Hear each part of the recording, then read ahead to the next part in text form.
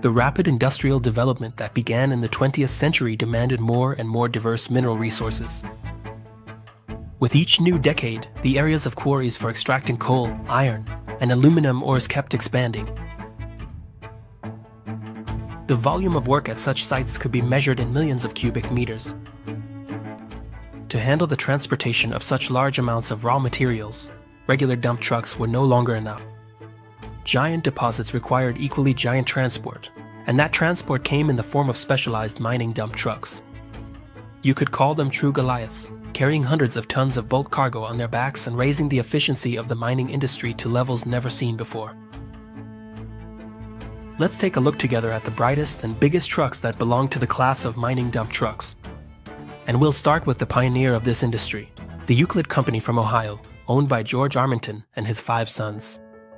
Since its founding in 1909, this company has been engaged in the development and production of heavy trucks and various equipment for earth-moving operations. While in the 1920s, Euclid mainly built scrapers, by the mid-1930s the company's production lineup included its own heavy quarry trucks. These were the Euclid Z1 dump trucks.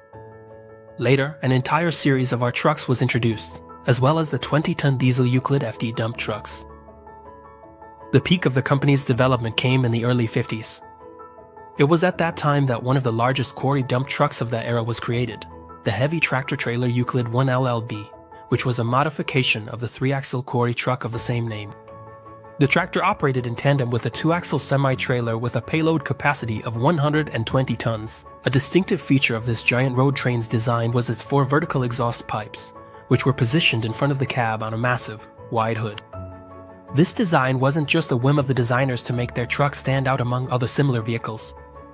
This was due to the fact that this behemoth was powered by not one, but 2 diesel engines, initially Cummins engines with 375 horsepower each, and later General Motors engines with 475 horsepower each. After its career as a quarry hauler ended, the Euclid 1 double LD truck was upgraded with an additional front axle and transformed into a powerful road superhauler, which carried out extremely challenging transport missions. Euclid's achievements were overshadowed by another division of General Motors, Terex, which specialized in the production of heavy industrial and construction equipment. It was Terex, in 1973, in the city of London, Ontario, Canada, that built a true giant in the world of quarry dump trucks at one of its factories. The model was the Terex 3319 Titan. The official presentation of this truck took place in 1974 at the American Mining Congress exhibition in Las Vegas. This was a 3-axle truck with impressive dimensions, 20 meters long, 8 meters wide, and 7 meters high. Its own curb weight was 228 tons. The Terex could carry an incredible 320 tons of cargo.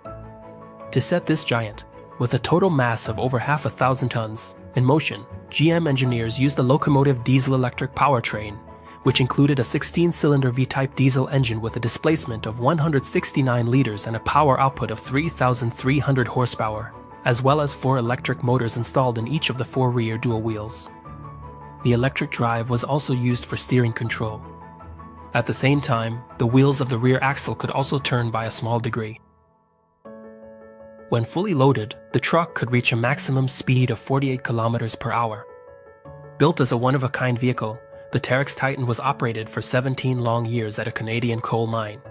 Then, in 1991, the truck was restored and installed as a tourist attraction on a pedestal in the Canadian city of Sparwood. For a quarter of a century, the Terex Titan remained in the Guinness Book of Records as the largest truck in the world. That was until the late 90s, when another American automotive company, Caterpillar, entered the mining equipment market with its famous Cat 797 series. This truck featured a 2-axle design with a traditional mechanical transmission, instead of the now common diesel-electric powertrain used in mining dump trucks. The Caterpillar 997 series had the following dimensions: a length of 14.5 meters, a width of 9 meters, and a height of 7 meters.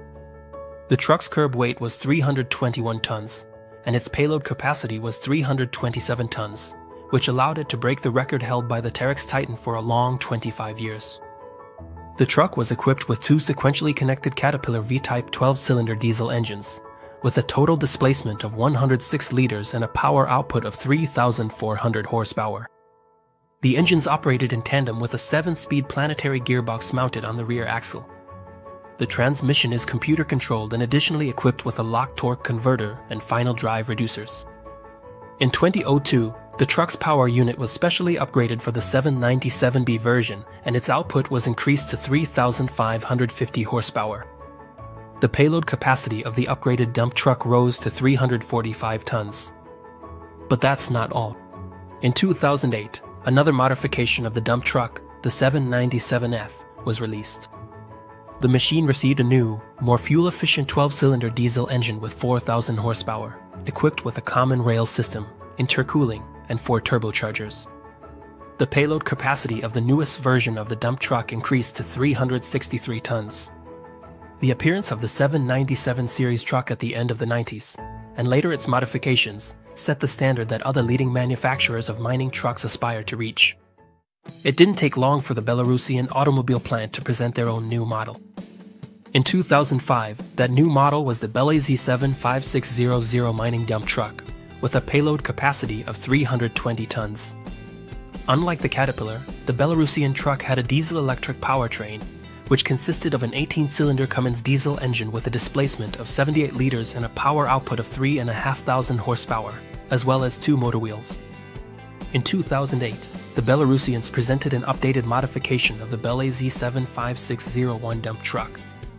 The new version was equipped with an MTU diesel engine with a power output of 3,800 horsepower, which allowed the vehicle's payload capacity to be increased to 360 tons.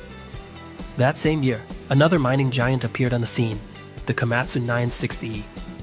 Built in Japan, this 2-axle dump truck with a payload capacity of 327 tons was powered by an 18-cylinder Cummins engine with 3,500 horsepower and 2 electric motors. In 2016, the new Komatsu 980E-4 modification, with a payload capacity of 369 tons, managed to surpass the American Caterpillar. The elite club of giants was also joined by the German-Swiss conglomerate Liebherr with its T284 dump truck model, which was built in 2012. The machine was equipped with Cummins or MTU diesel engines with power ranging from 3,500 to 4,000 horsepower, as well as 2 electric motors. With its payload capacity of 363 tons, the German truck matched the Caterpillar 979F mining dump truck. Terex also returned to the heavyweight league, presenting its super truck, the Unit Rig MT6300AC, at the end of the 2000s. This truck was equipped with a 12-cylinder MTU diesel engine with a displacement of 90 liters and a power output of 3,750 horsepower, along with a pair of electric motors in the wheels. With its payload capacity of 363 tons, the Unit Rig matched its competitors Caterpillar and Liebherr. As we can see, the heavy-duty mining dump trucks from the world's leading automotive companies, like elite professional athletes, were separated by mere fractions, differences that, in the case of these trucks, came down to technical specifications or dimensions. But that was the case until 2013, when Belarus raised the bar for mining dump truck specifications to an unprecedented level by unveiling a true mining giant, the Bela Z75 710. It became the largest 2-axle mining dump truck in the world. The truck has a payload capacity of 450 tons, a curb weight of 390.5 tons, and a gross weight of 840.5 tons. The truck is equipped with 2 MTU Detroit diesel V-shaped 16-cylinder engines. Each engine is AV4000, producing 2,330 horsepower. Since 2013, only 1 truck has been manufactured, while 3 more are still undergoing testing. Despite the impressive size of the Belarusian trucks, their payload capacity was almost doubled by the unique ETF NT240 truck, developed by the Slovenian company ETF Trucks.